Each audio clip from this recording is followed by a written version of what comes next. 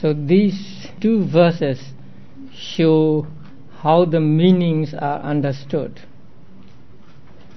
Now, by following the sound of speech through the process of ear consciousness, that shows one thought process. By following the sound of speech, that means when you hear a word, through the process of ear consciousness. So when you hear the word, let us say dog, you hear the sound with the process of ear consciousness, or ear consciousness thought process arises. So with that ear consciousness, you hear the sound. Although the sound is the dog, at that moment what you hear is just an audible object, not the word dog yet. It is just a sound that can be heard. And then by means of the concept conceived by the process in the mind door, that subsequently arises. This shows another thought process. By means of the concept conceived by the process in the mind door. So there arises mind door thought process, taking the name as object. So at this stage, you hear the word dog. Then meanings are understood. That shows another thought process. So here, 3 thought processes are given. The first is ear consciousness thought process. You hear the sound with that thought process. And then mind or thought process that follows. And with that mind or thought process, you hear the name dog, or you take the name dog as object. And after the name comes, meanings comes. So you know the meaning of the word dog with another thought process. So here 3 thought processes are given. So whenever you hear a word, like the word dog with 1 syllable, first there is the ear consciousness thought process, then mind or thought process, and then understanding the meaning, another mind or thought process. But our teacher said, or the sub-commentary said, that there is another thought process not shown here by name, and that is the thought process that takes the past sound as object. So there are 4 thought processes before you understand what that word means. First, there is the sound dog. So you hear the sound dog with the ear consciousness thought process. And then as soon as you have heard it, it disappears. But your mind takes the sound that has disappeared as object, and there is another thought process. And that thought process is through mind door and not ear door. The real sound you hear with the ear. But now the sound has gone, but you recall the sound actually. So when you recall the sound, it is already past. Since it is past, it does not come through ear consciousness thought process. It comes through mind door. And so it is mind door thought process which takes the past sound as object. So now you have 2 thought processes.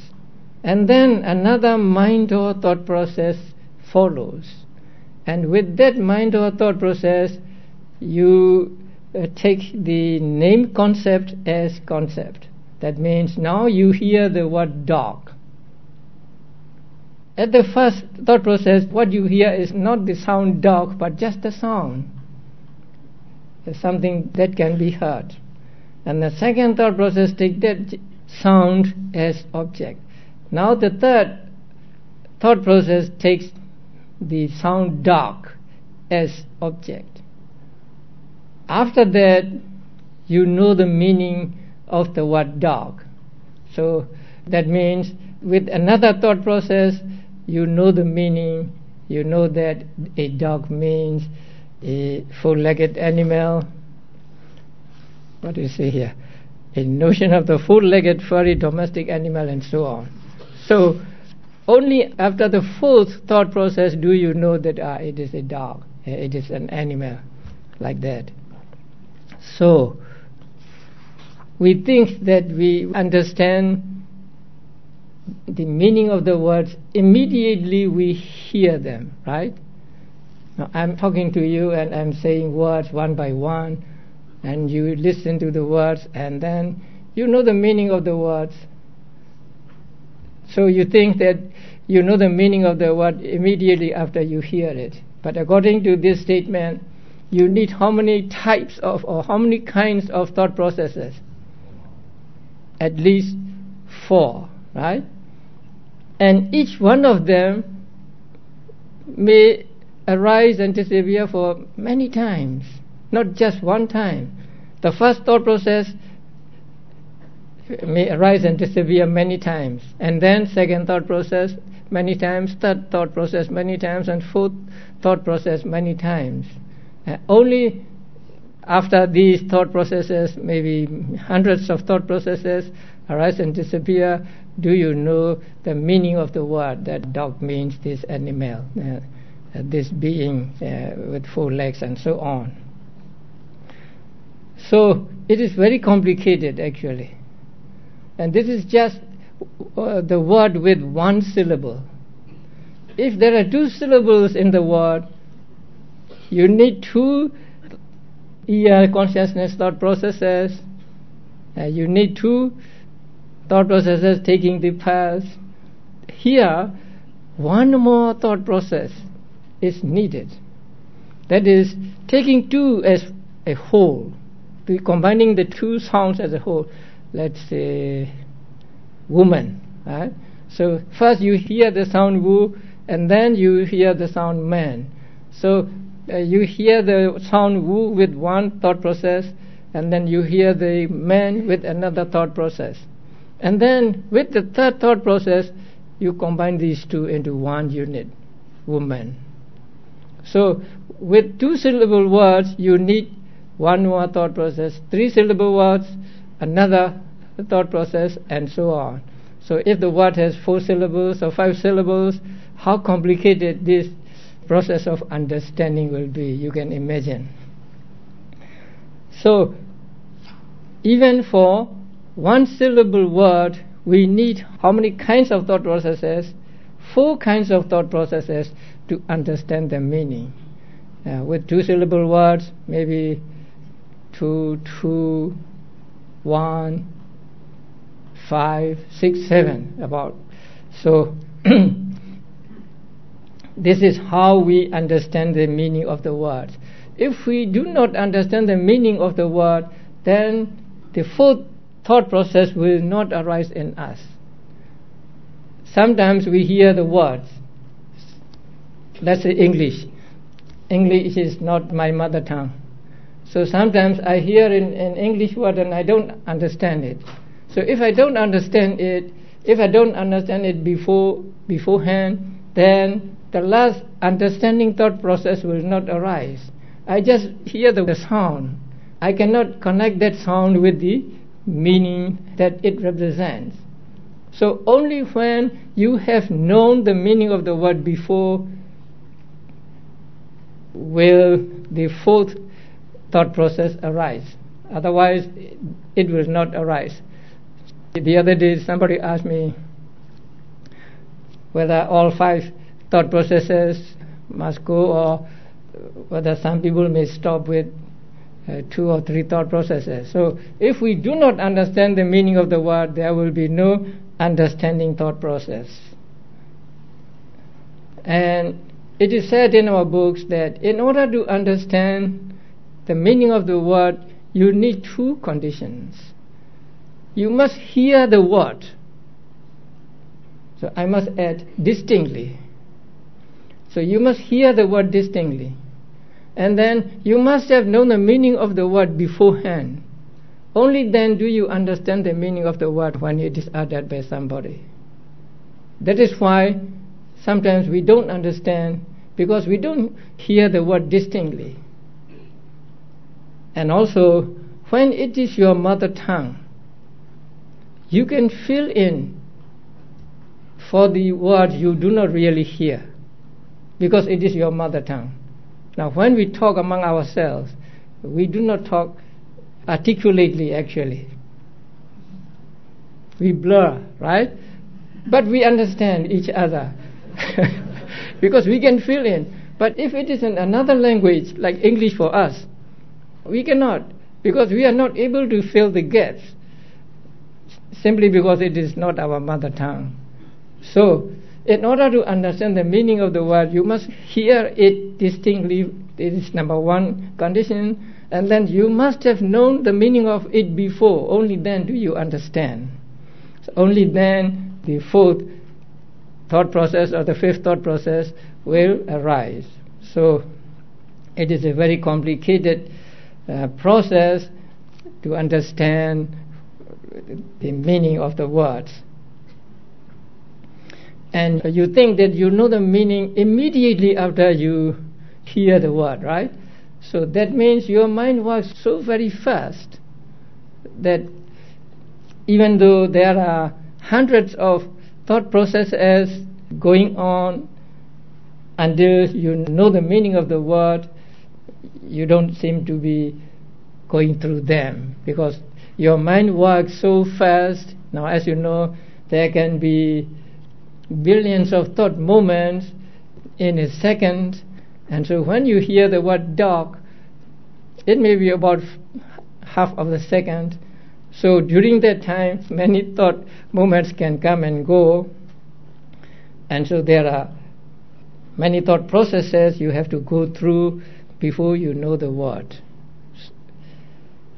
And these concepts should be understood as fashioned by worldly convention.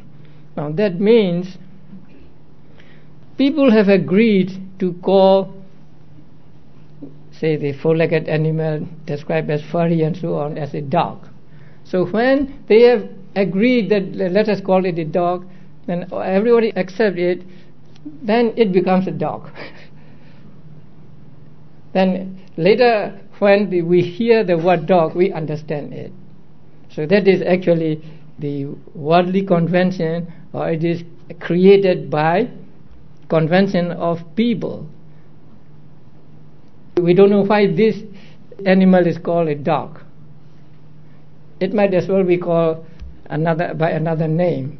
So if they decided, if the people at the beginning of the world decided that, oh, let us call it not a dog but by some other name, then we will be calling that animal with another name.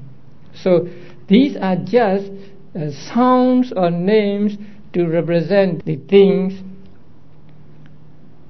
and what we call a person, a man or a woman, a house, a cat, and so on, are all concepts, because they are not ultimate realities. The ultimate reality is just the mind and matter for living beings, and just matter for non-living things. So in the ultimate analysis, we cannot find a man or a woman or whatever, but only mind and matter, or the five aggregates. Now even mind or matter is a concept. The name mind or matter is a concept, but its meaning is real. Now there is a difference. With regard to the unreal, according to ultimate reality, there can be name concept and thing concept. But with regard to ultimate realities, there is only a name concept but not thing concept, but thing that is real. So let us say feeling. The word feeling is a name concept. But feeling is an ultimate reality, and so the feeling is not a thing concept or meaning concept, but it is an ultimate reality. It is not a concept. But with things that are not ultimate reality, we can have these two things, name concept and meaning concept. Similarly, when seeing something, although it is not mentioned here, when we see something, first we see the visible object, and then we see the past visible object with mind or thought process. And then there is the stage of synthesis. They collect the different parts of the thing together and as a whole. And then we see the concept. And then we get the name of that concept. So here, the name concept, thought process, and meaning concept thought process are reversed. When you hear a word, name concept comes first and then meaning concepts later. But when you see something, meaning concepts comes first and then name concepts come later. You see a man. First you see the visible object in that man, not yet man at that moment. And then with another mind or thought process, you take the past visible object as object. And then you take the combination of all these parts in the body and you take as a whole. And then you see the man as a concept. And then the word man comes to you. So name concept comes last. And that name concept will come to you only when you know the name of that thing. Sometimes we see things and we don't know the name of the thing. Then that name concept, thought process will not arise in us. Just as when we don't know the meaning, that there can be no understanding of the word. So seeing, hearing, and all other activities, although they seem to be very simple, when viewed from the viewpoint of Abhidhamma, they are very complex experiences. So complex that we cannot explain them fully, actually. What I have presented to you is not a full picture. It is just a simplified picture of what hearing or seeing is. Our teachers have told us that there are many more thought processes involved in this. You already know the meaning of the word, and then you connect this meaning to the object now you are seeing, and there is a connecting thought process also, and then you come to the decisions that this is it, and then decision thought process also, and so there are many thought processes, but they are too much for us, and so we should satisfied with just what is mentioned here and just a little more. So in these two verses, only 3 thought processes are given, but the sub-commentary adds 1 more thought process, and so there are 4 thought processes here when you hear something. And similarly, when you see something, there are 4 thought processes following the seeing thought process. So when I say you see a man with your mind, you don't see the man with your eyes, what would you say? Now you are seeing me and I am seeing you, right? So do I see you with my eyes or with my mind? Actually with my mind. What I see you is the visible object in you, the visible data.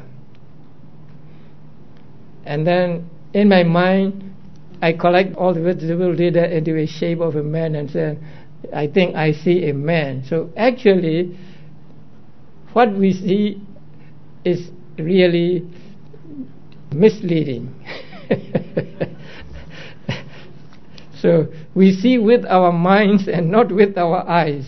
So what we see with our eyes is the visible object. What we hear with our ears is the audible object.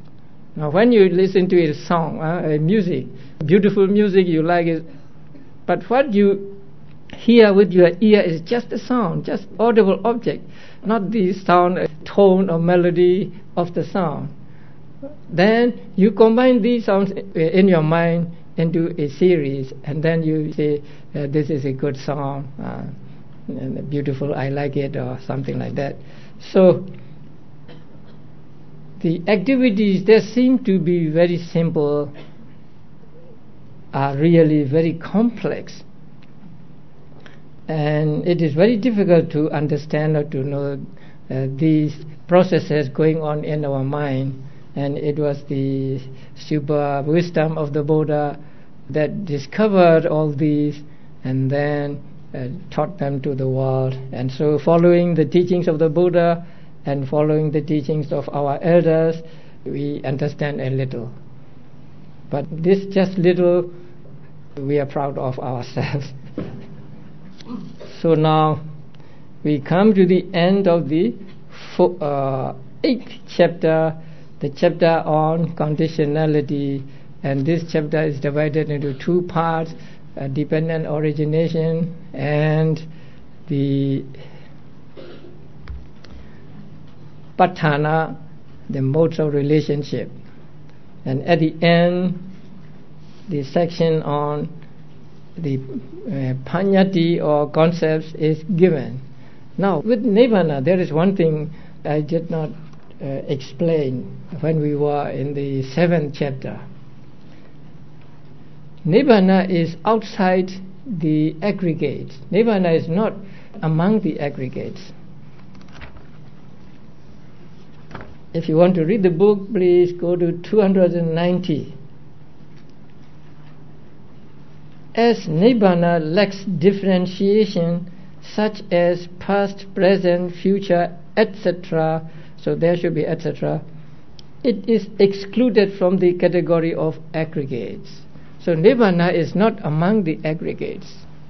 Nibbana is outside the aggregates. So Nibbana is not Rupa aggregate, not Vedana, Sanya, Sankhara, Vijnana aggregate. It is different from or separate from aggregate. Why is Nibbana not included in the category of aggregates? Because Nibbana lacks differentiation.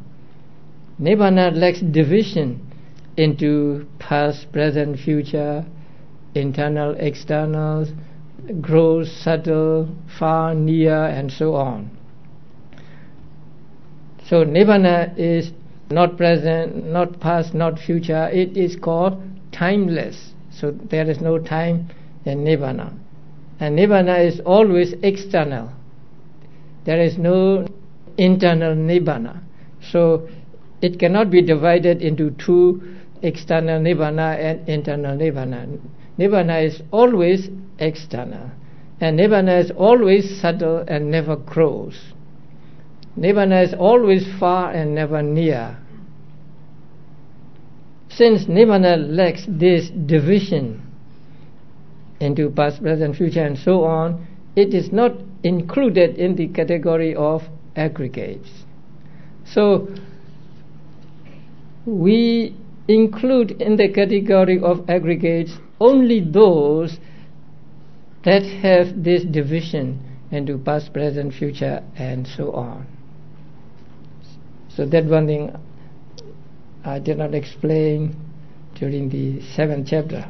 So now we come to the end of the 8th chapter, and I think we can go a little into 9th chapter.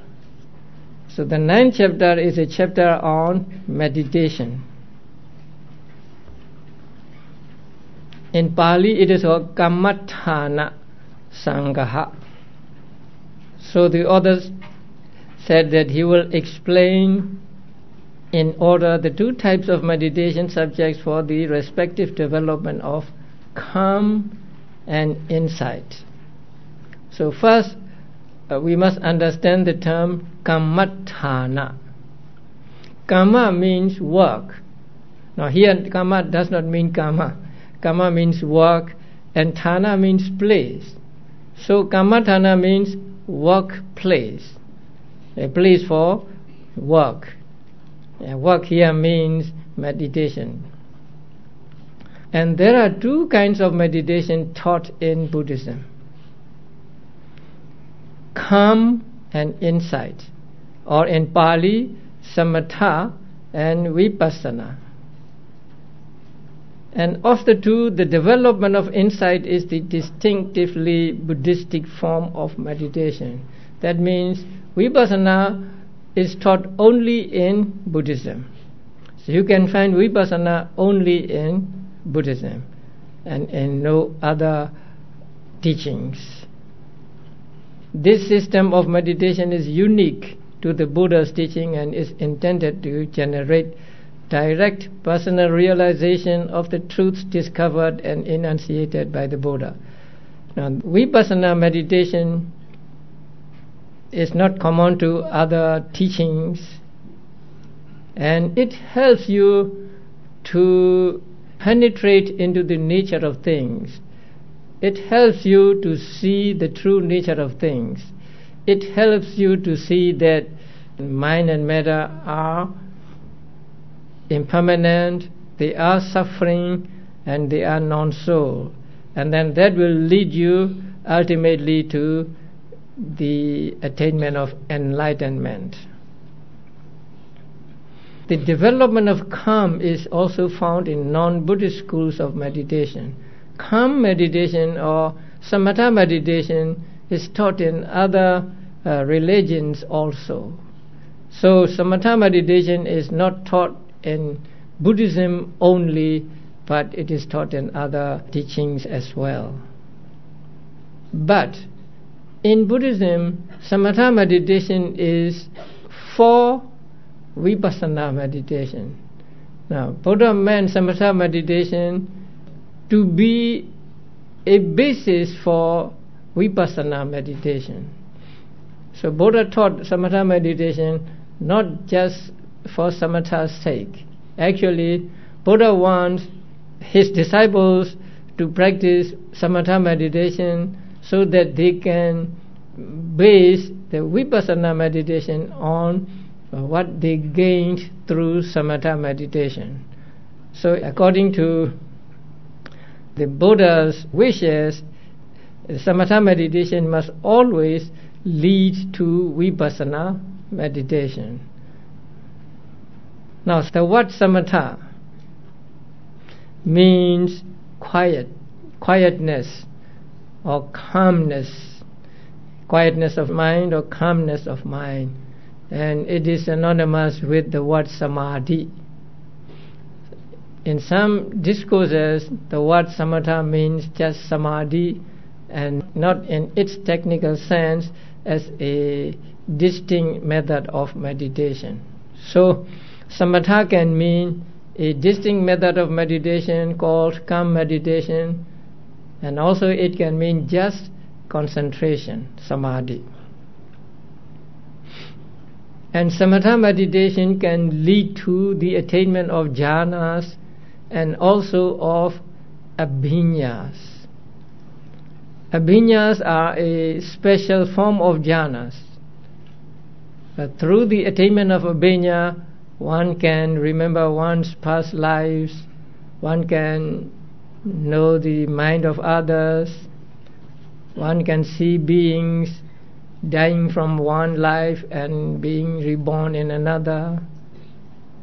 One can hear sounds far away, or one can perform miracles like flying through the air or walking on the water and so on.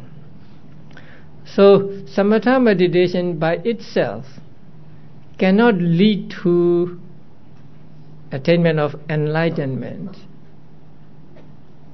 It can lead to the attainment of jhanas and abhiññas only. That is why for the disciples of the Buddha, whose aim is to get out of suffering, samatha is not sufficient, samatha is not enough. So even if one practices samatha, one must ultimately practice vipassana meditation. So vipassana meditation can lead us to understand the true nature of things, and ultimately it leads to attainment of enlightenment or the cessation of all suffering. Now the word vipassana is made up of two parts, vi and passana. So vi means many, or many ways, or in different ways, and passana means seeing.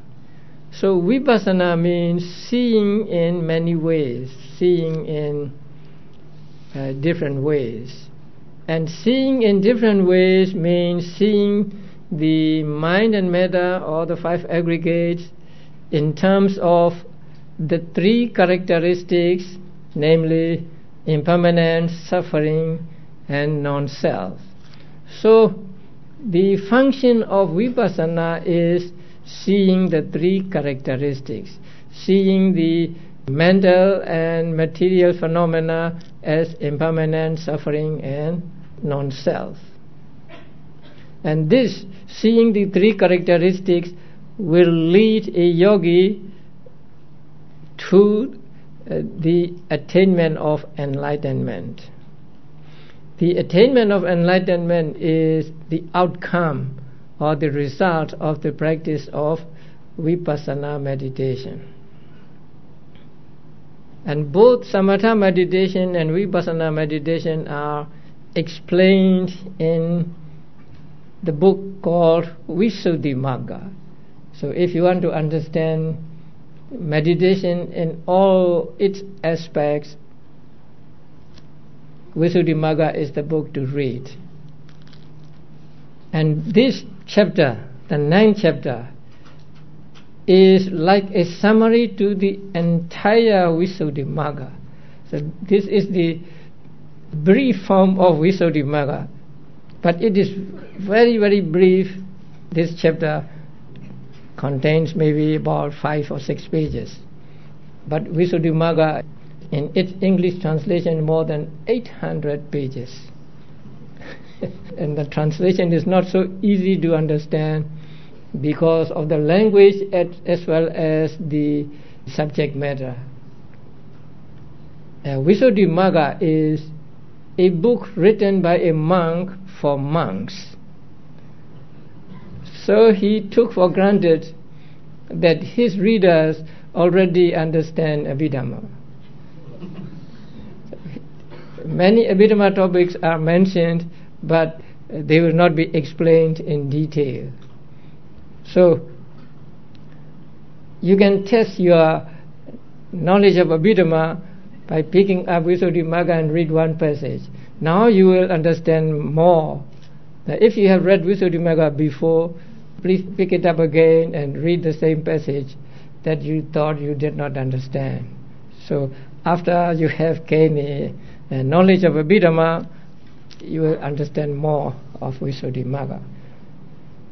So Visuddhimagga is actually a handbook for meditating monks. But I say meditating monks because it is written in Pali language, and so it is for monks.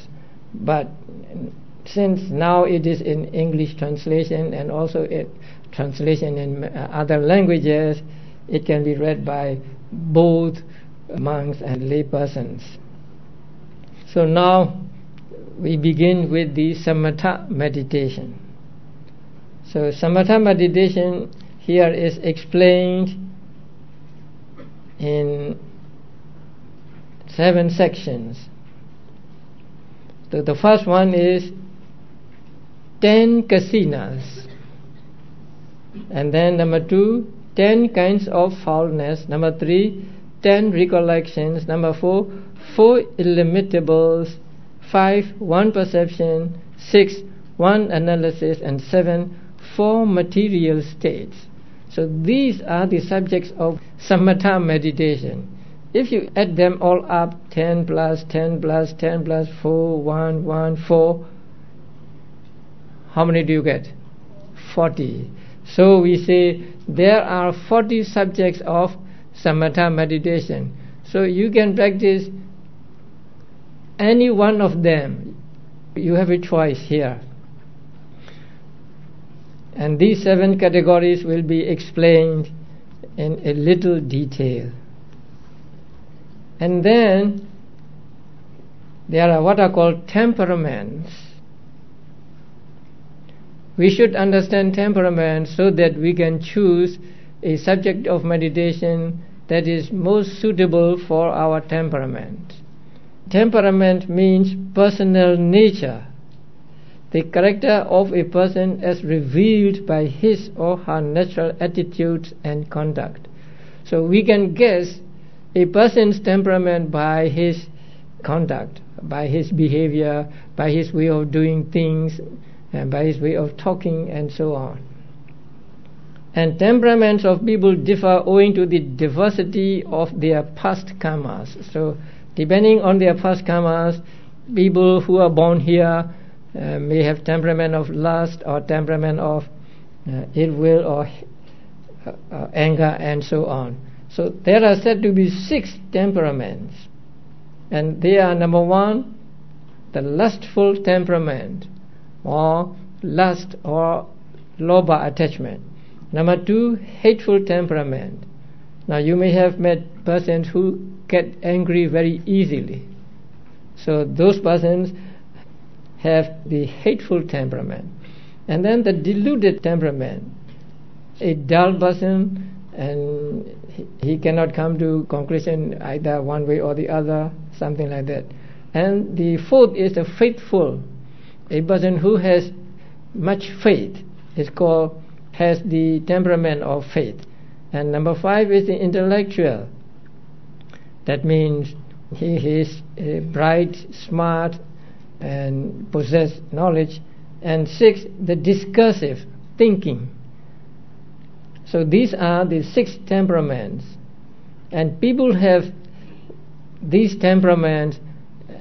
Actually, it is very difficult to say what temperament a person has.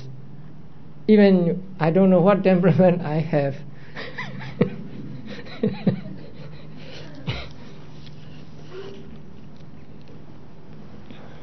And then later on, the author will tell us what subject of Samatha meditation is suitable for people of what temperament.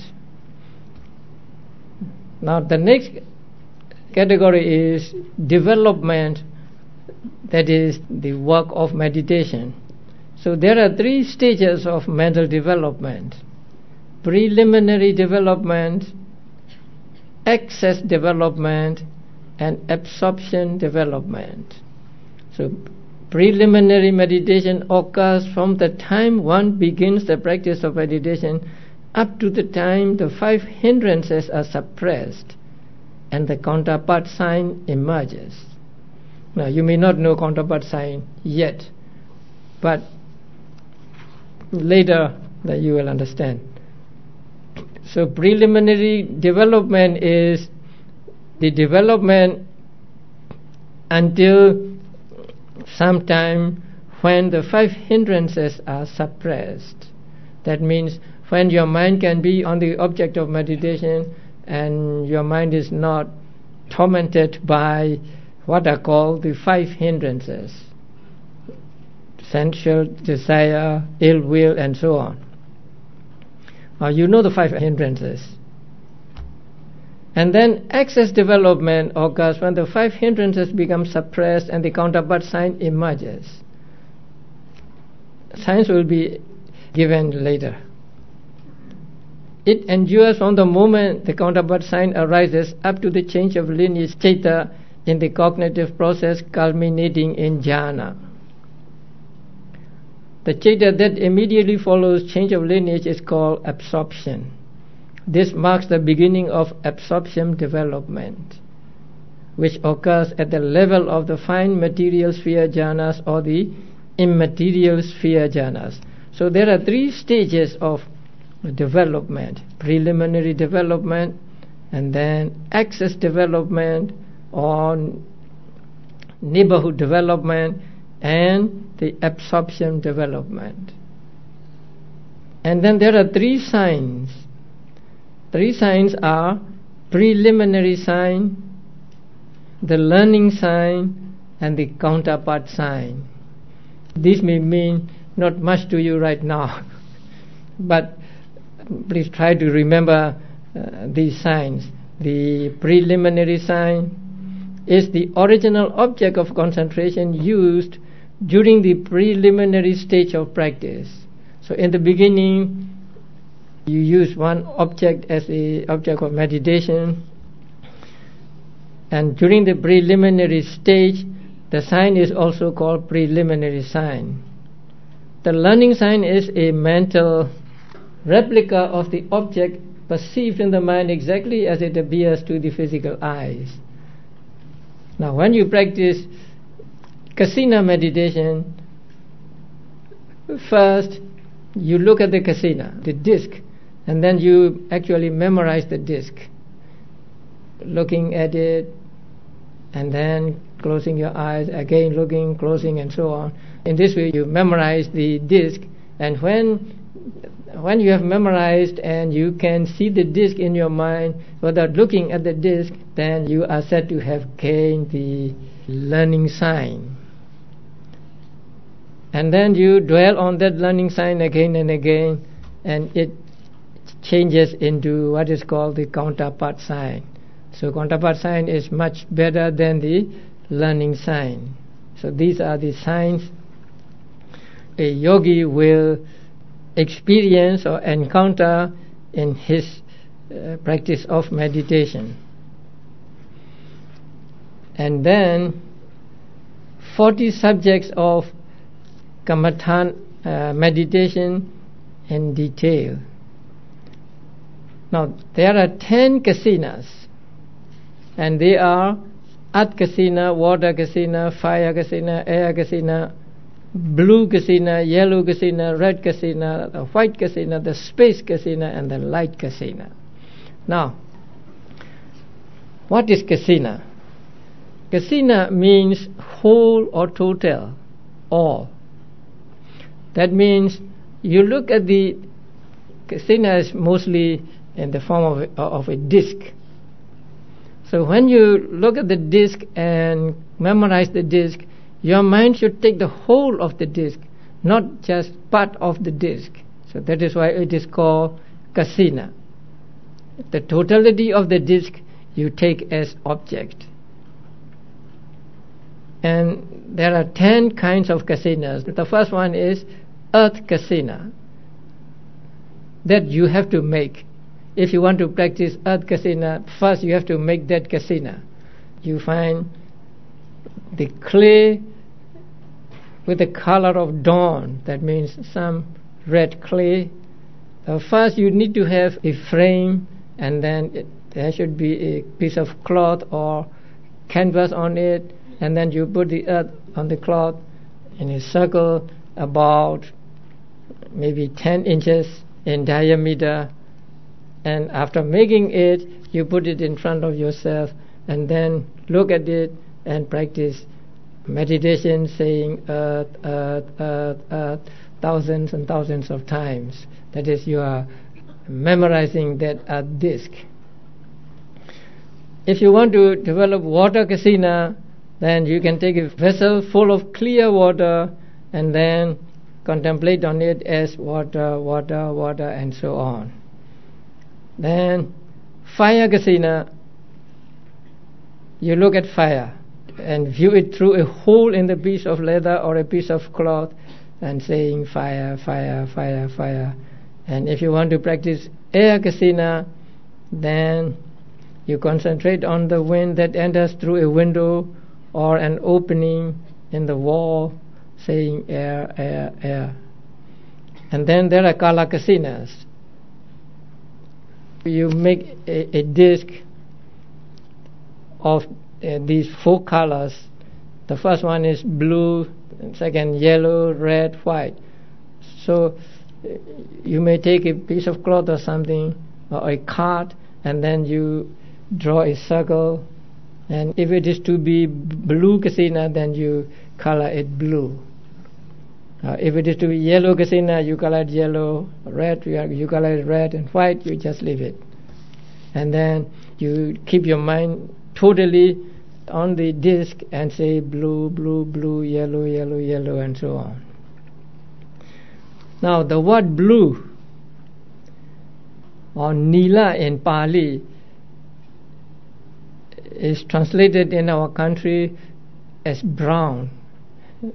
But outside our country it is translated as blue. Now the color of hair is said to be nila. So the color of hair is not blue. It may be black or brown or something like that. But there is one lotus called blue lotus, and the color is really blue.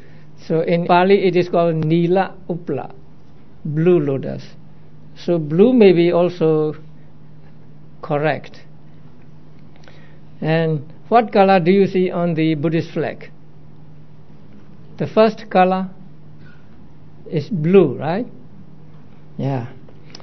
So whether it is blue or brown, it doesn't matter.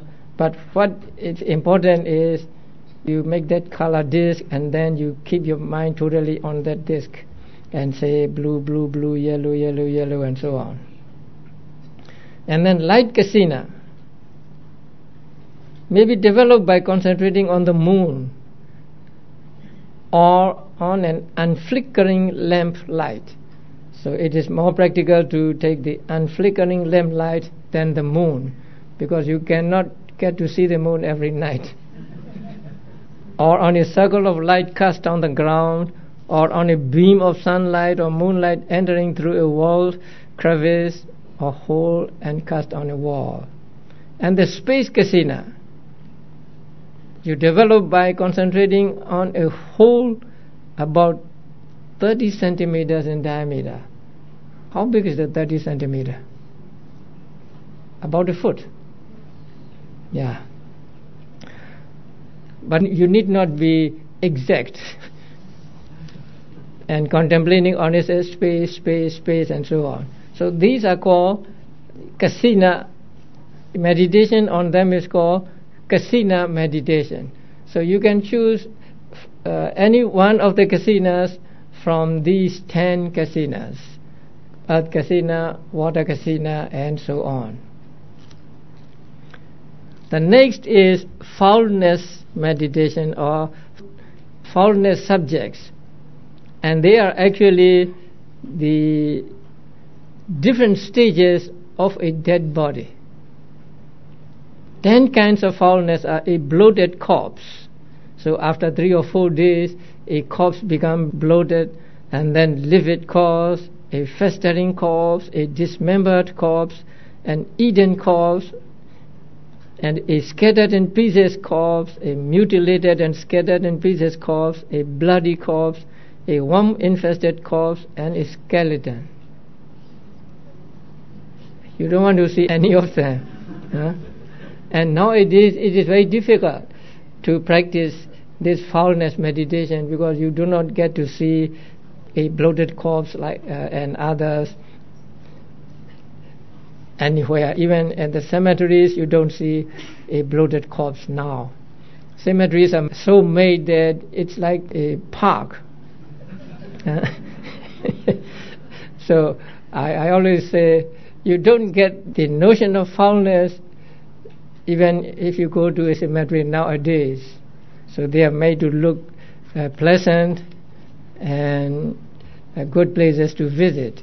But in the days of the Buddha, in the olden days, the cemeteries are really foul places. and people are afraid to go to the cemeteries. And the dead bodies are just left at the cemetery for the jackals and others to eat. So there may be burying also, and also just leaving the dead body in the cemetery. So in those days, all of these can be viewed at some of the cemeteries, but it is very difficult to get those nowadays. But if you want to, you can get a picture of some of them and practice this meditation on it. This meditation is a powerful meditation for removing sensual lust. If you have too much attachment to your body or to the body of another person, practice this foulness meditation. And in the Mahasatipatthana Sutta, this meditation is not just look at the bloated corpse and so on and saying they are foul, but also applying that nature of foulness to your own living body. Just as this dead body is foul, is disgusting, so is my living body, and so on. So by practicing this meditation, you can remove sensual lust, you can remove attachment to your body, and so on. And then the recollections. These are very pleasant subjects of meditation, and many of you have been practicing this. Buddha Nusati, recollection of the Buddha. Recollection of the Buddha means recollection of the attributes or virtues of the Buddha. Recollection of the good qualities of the Buddha. And recollection of the Dhamma means, again, recollection of the virtues of Dhamma. And recollection of the Saṅgaha, the same thing. Recollection of morality, that means you keep your sila pure, and then you recollect on your purity of sila. I have kept my sila pure, and it is not broken in any place, it is not torn, something like that. So keeping the moral precepts pure and then recollecting on it, you gain happiness. And then recollection of generosity, you do some generous act, say dana and so on, and then you recollect on it and be happy.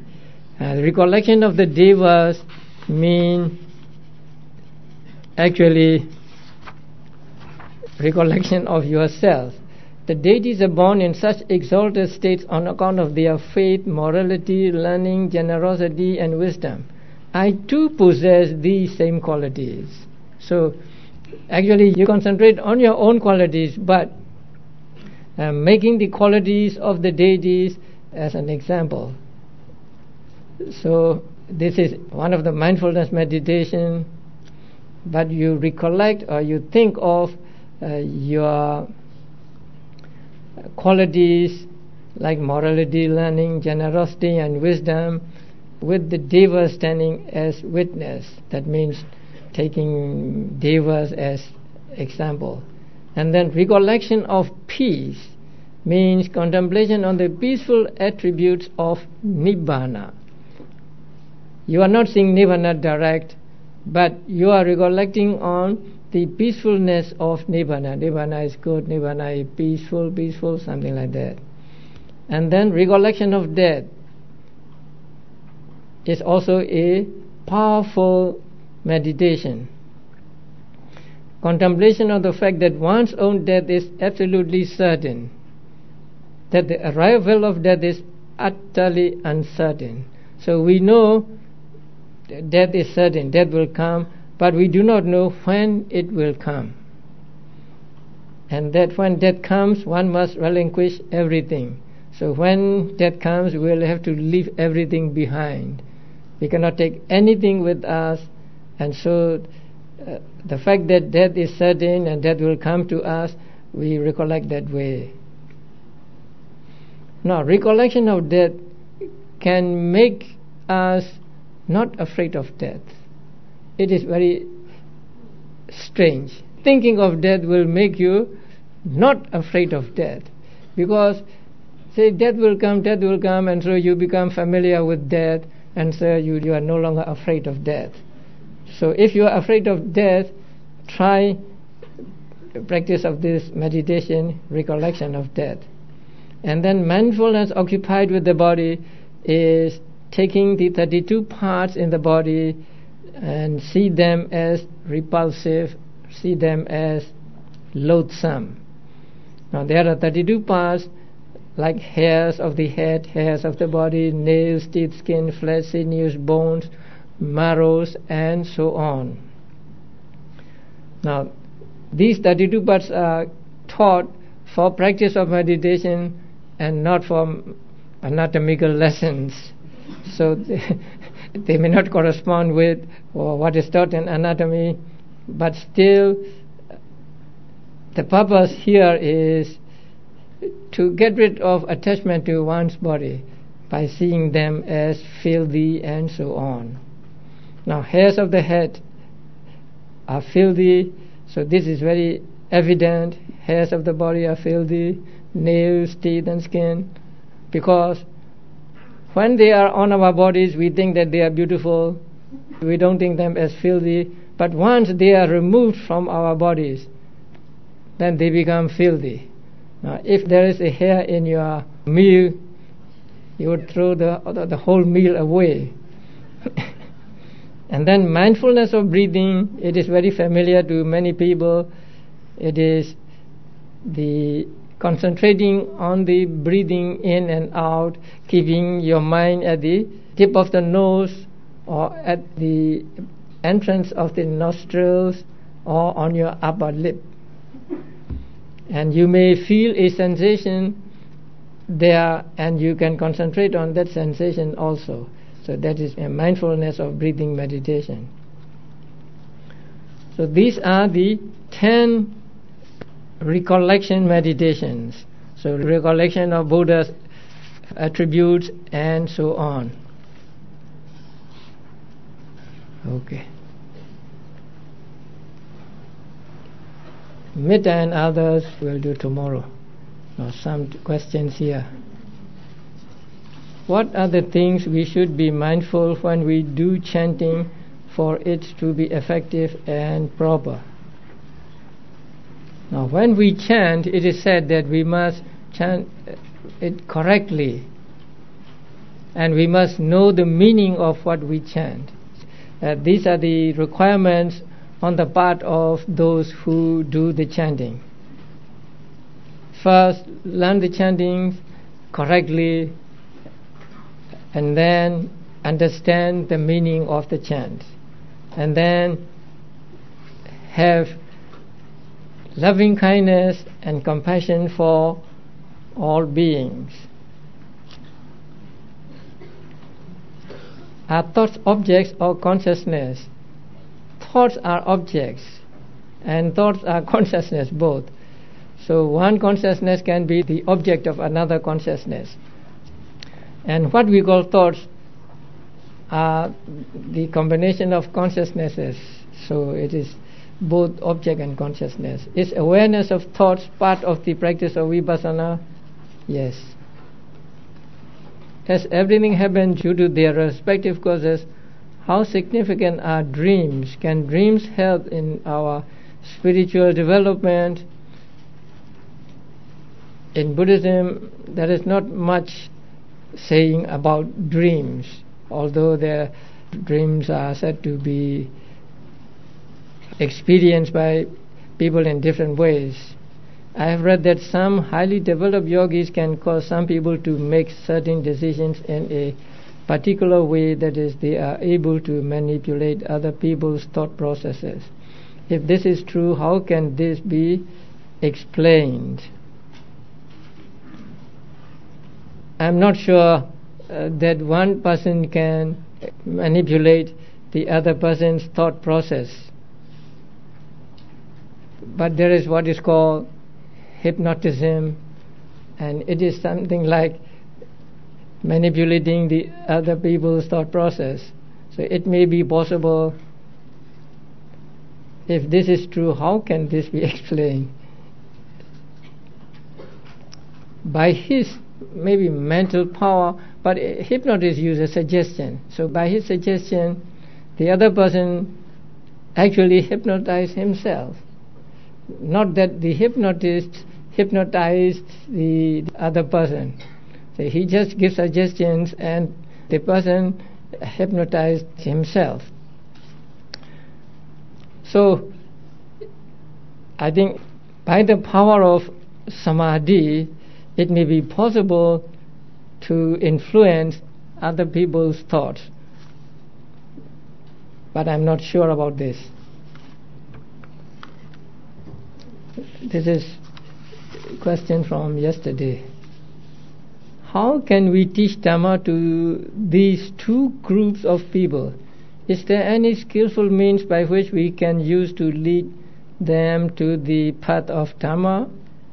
These two groups are people who have little interest in listening to Dhamma.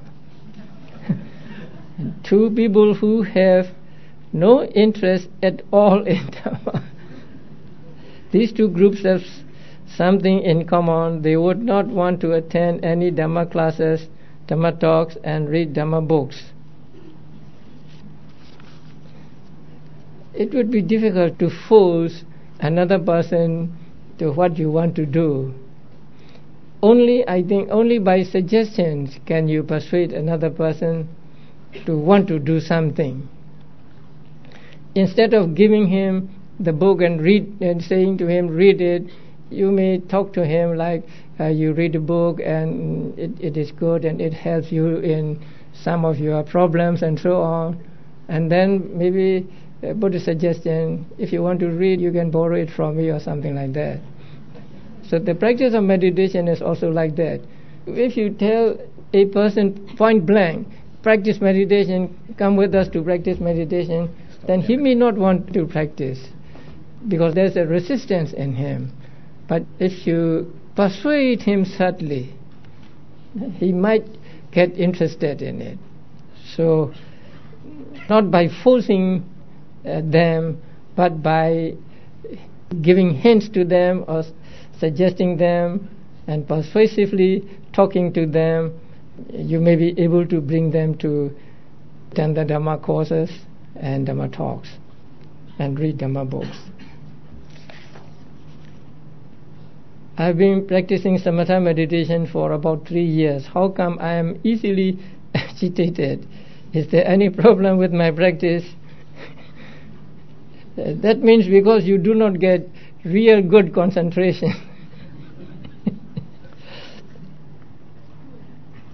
So you practice Samatha meditation, and if you get real good concentration, your mind will become calm, because it is called calm meditation. Then when you are calm, you will not be easily agitated. So make more effort to gain a better concentration than you already have. I think it can help you to keep yourself more calm. Okay, thank you.